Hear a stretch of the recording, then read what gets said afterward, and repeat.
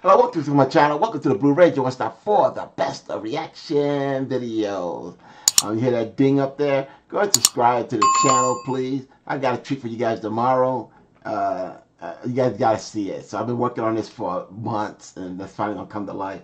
All right. So, oh, yeah, I added this, and you'll see this background tomorrow. It's a skiing, no audio on it. You can play your own music with it. It's a mind relaxation.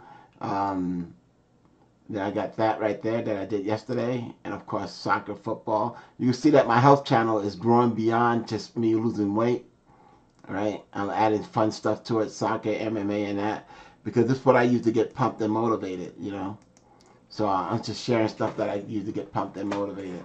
All right. So I'm going to be doing HuaChenyu, okay, and it's more about charisma. They have these long titles, and right now all the file name is all in Chinese or something, right?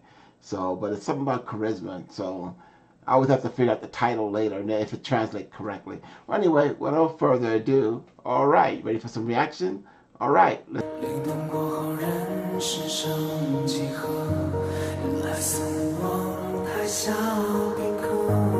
like that he had a swag style, right? He's singing in a Mandarin language or Chinese language, right? But yeah, this is this swag style and a mixture of, I would say, westernized music with his language and stuff, and he bring the flavor and stuff. He had to watch a lot of TV, man, because he seemed to have universal swag, like from the Beatles, the Rolling Stones. You can just sense that energy from him, you know. All right.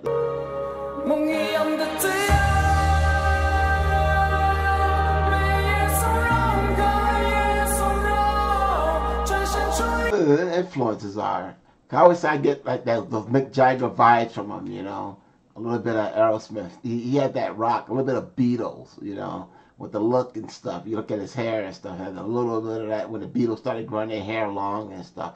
I see these mixtures in him, right, of genres and stuff. All right, so let me know if I'm right, you know. All right, let's go.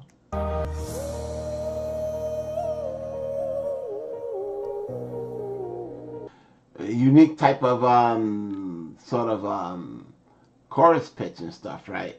You know, using a woo sound, you know, as opposed to what you would typically hear for vocalists. Very original.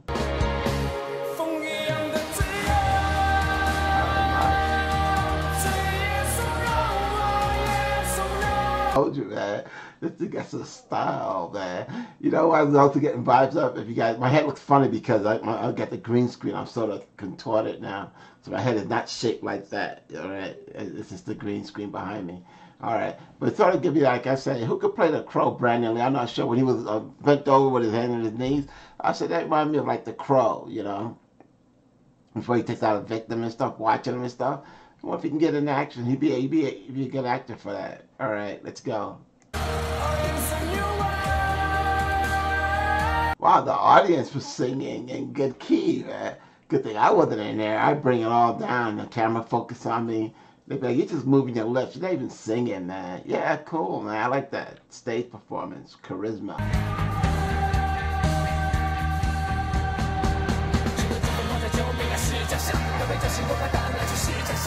Oh, I didn't see that coming. I'll be running it back, man. Because I don't want to cut that off in the middle of the rap, man. Wow, I see. Oh, he's coming out with this rap style, man. I want to know, did Michael Jackson influence him too? You see all that swag walk Mike had, you know what I'm saying? I want to know what his influences are. Let me know in the comment section. All right, let's go. Oh, man, he just came out there speed rapping and stuff, man. Wow. Okay, would you have want more rap in it, or did you like the tempo he kept it? He held it to the end. Would you have liked more rap in the beginning as well and throughout, or did you like the way that the layout that he did kept me in suspense? Like the chorus going on, and they hit you with the rap flavor right at the very end. Did you prefer that better? All right, let's go.